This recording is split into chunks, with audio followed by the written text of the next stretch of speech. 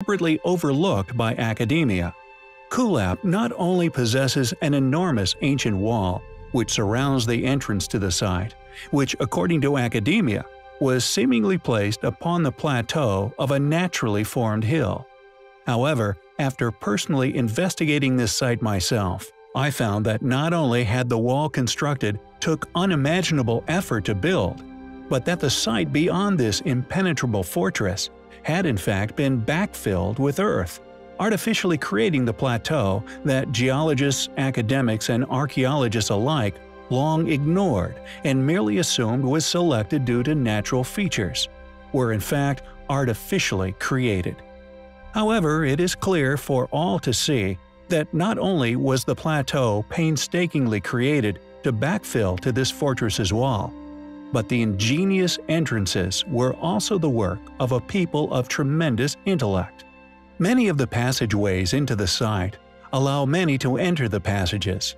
However, as the invaders made their way along these elevations to penetrate the fortress itself, not only were they wide open to arrow fire from above from both sides, but also by design, the passageways slowly narrowed to a point where only one person at a time could actually enter the site. However, the purpose of this video is not the astonishing architectural features of the site itself, but possibly an exposure of the true creators of the site, a group of people with characteristics which may come as a shock to some and been long predicted by others.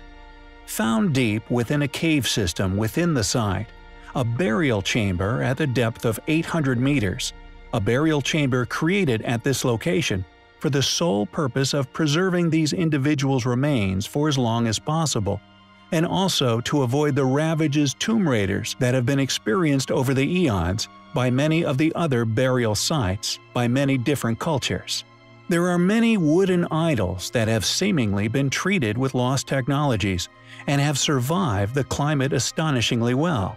Yet, this set of mummies could expose once and for all who were responsible for this astonishing sight, and indeed its miraculous characteristics. Thankfully, although much of the ancient tombs had been ravaged by robbers over the years, this absence of mummies didn't deter archaeologist Warren Church, who's worked for 19 years to save lost Pachutos and learn its secrets, seemingly successfully unraveling its innermost protected secrets, and possibly coming face to face with its original builders.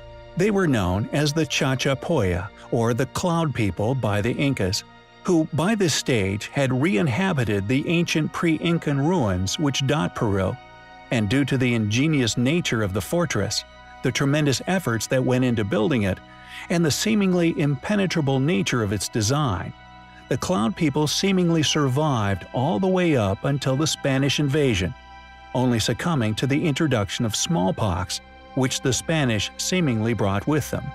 An intriguing characteristic of these enigmatic people is the fact that they left no written language, yet adorned their site with countless stone carvings of orchids, butterflies, and jaguars.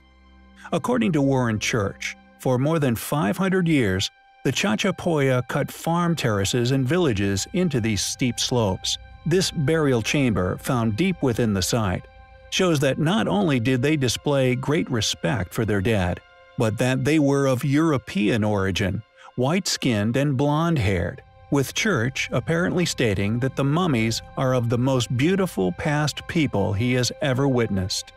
Were these mummies the remains of the original builders of this astonishing site? Or were they like the Incas, merely re-inhabitations, although how they got there, to these Peruvian hills and controllers of Kulap itself, remains a mystery. Yet white mummies of a seemingly European ancestry have been found throughout the globe. Does this suggest that the ruling force we so often postulate once existed? That many known as the Atlanteans shared their knowledge across the globe before catastrophe? Regardless of their ethnicity, we find such research by Church highly admirable, and such discoveries highly compelling. If you enjoy our content, if you think our battle worthy, please help us to continue our voyage of discovery in unraveling the mysteries of history. Links to donate can be found within the description. Without you, we cannot survive. Thank you.